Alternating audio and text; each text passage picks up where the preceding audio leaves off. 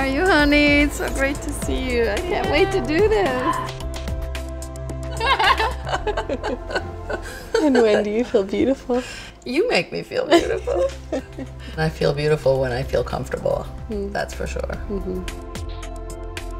When do you feel beautiful?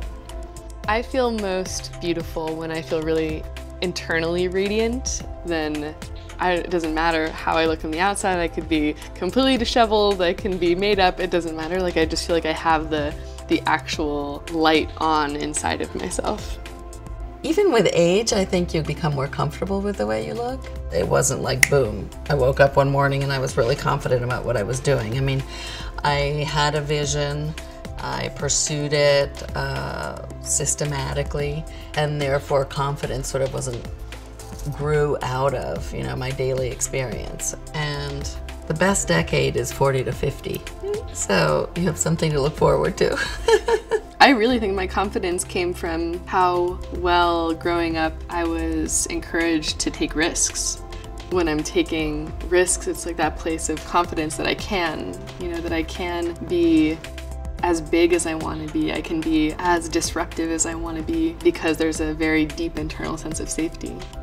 Oh, that's nice. Skincare, I think, is one of those things that you see your mother doing it, but you don't actually you're not taught how to do it step by step. Yeah. You have a very, very specific way to go about things, with lotion, with everything. Especially when we shared a bathroom. Especially when we shared a bathroom.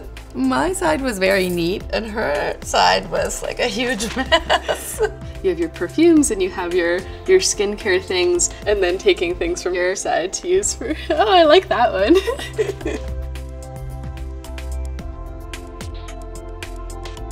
And so now, what is it that you do with your skin?